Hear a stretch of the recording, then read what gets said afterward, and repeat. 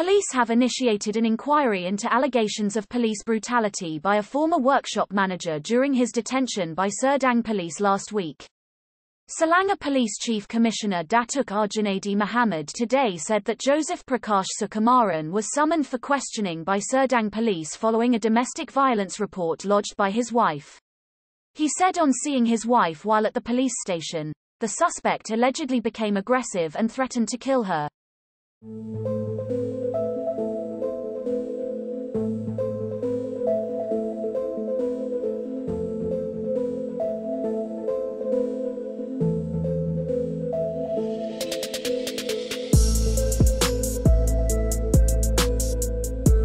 He said a urine test on the suspect for drug abuse showed positive for methamphetamine. Arjunaidi said checks also showed that the man has 8 past criminal records for serious crimes and drug-related offences.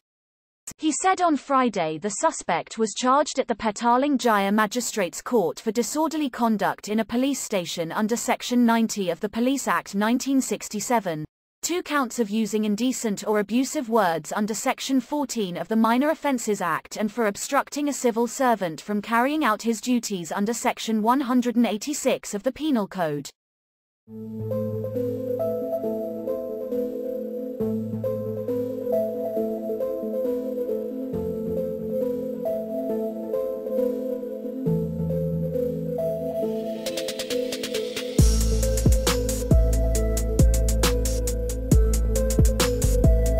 An online news portal reported today that Sukumaran alleged that the police punched, choked and threw a chair at him during detention.